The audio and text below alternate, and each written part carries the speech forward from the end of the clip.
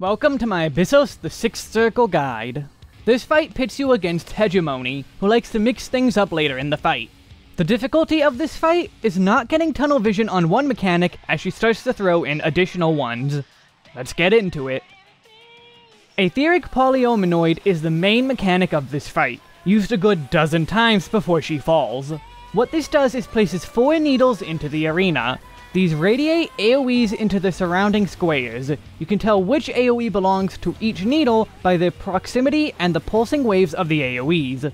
They radiate from the needles, the wave starting from the needle. These AoEs are contained within each square. They cannot go beyond the square. Any square without an AoE indicator is safe, despite what the AoE shape may make you believe. Next is the difficult to pronounce Choros Ixou.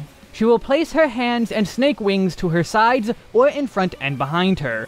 Black orbs of energy will appear and then explode into large 90-degree cones.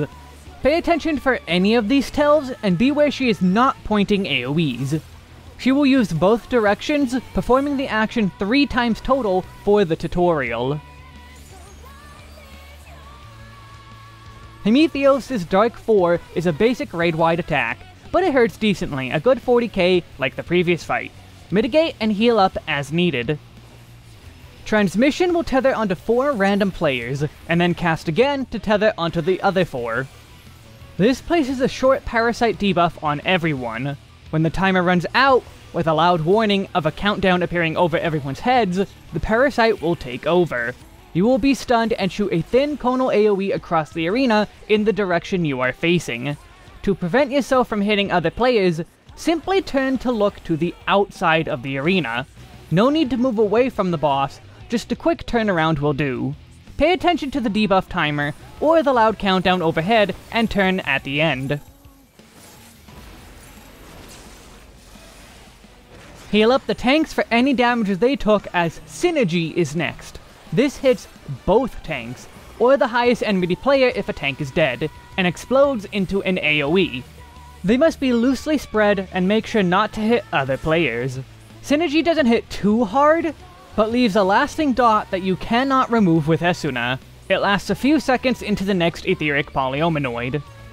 This Polyominoid is different though, as all future ones she will now be combining other attacks in. This first one is Choros Ixou. Some squares that would normally be safe are now unsafe due to her added skills. From this point forward, be ready to move to the other safe square of a needle for dodging her other AoEs. Strophe Ixou has her pointing her wings in front and behind her, often turning to face a random player before starting the cast.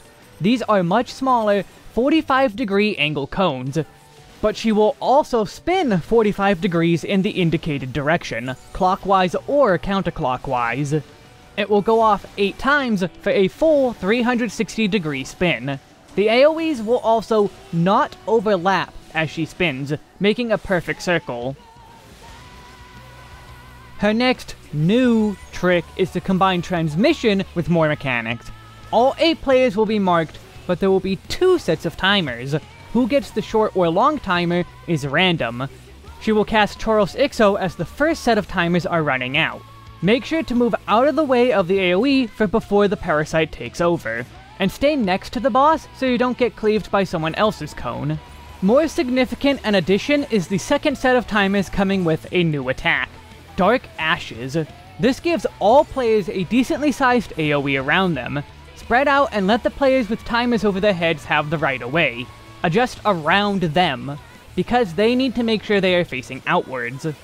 If you're going to move away from the boss for any reason, this would be the time, just to ensure your parasite is facing outwards. Be sure to also heal anyone who needs it and mitigate the damage if you can. Dark Ashes will do a good chunk of damage even when done correctly. She will perform a few more attacks before shifting into Phase 2. This is marked by her speaking with a new cast, Aetherial Exchange. This is followed by Polyominoid Sigma, which is identical to Aetherial Polyominoid. The difference now is that each needle will have a partner. This partner is designated by them being tethered together. The needles will swap places after a few seconds. Their orientation will be consistent between both locations. If a needle is radiating an AoE to the top left and bottom right of it before moving, it will be affecting the same panels but from a new position. This first pattern best shows this as the tethered needles are opposites. From their starting locations, every panel that seems dangerous is actually a safe spot after the swap. She will repeat the skills, but now with the possibility of needles having all 4 squares around them being dangerous. Start from one of these needles, move to where a safe spot will be after the needles trade places. Note that needles can also be tethered diagonally, not always next to each other. From here, mechanics will all repeat, but often combine together. Polyominoid Sigma with Choros Ixou is now 3 full needles with a single needle of 2 AoEs. Only one of the 2 safe squares will be safe from the Choros Ixou, depending on which direction she aims them. Pick one of the 2 safe squares and move instantly if you chose wrong.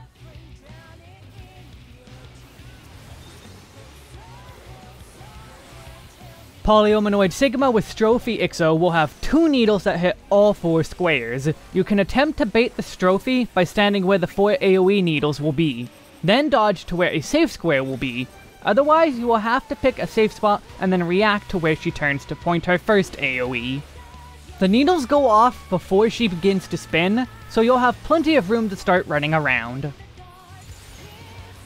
Polyominoid Sigma with Dark Ashes, you can fit 4 players into a single safe square, so long as all neighboring squares are empty of players.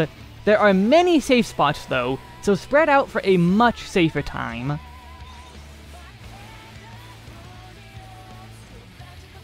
Overall, it's not too bad. Keep it up and hegemony will fall.